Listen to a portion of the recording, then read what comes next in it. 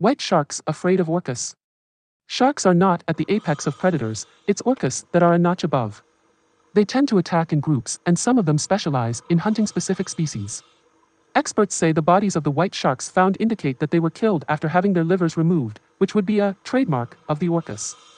It has been observed that orcas create strong currents with the movement of their tails, forcing the sharks to emerge, and at that moment they attack, orchestrating a teamwork, being able to share the liver extracted from their prey that weighs more than 60 kilograms and is rich in organic matter, an ideal food for whales. An orca can measure up to 9 meters and weigh about 9 tons, while a white shark can measure up to 6.4 meters and weigh up to 2 tons. However, the great advantage of orcas at the time of attack is not size, but the strategy of coordinated team action. Did you like the content?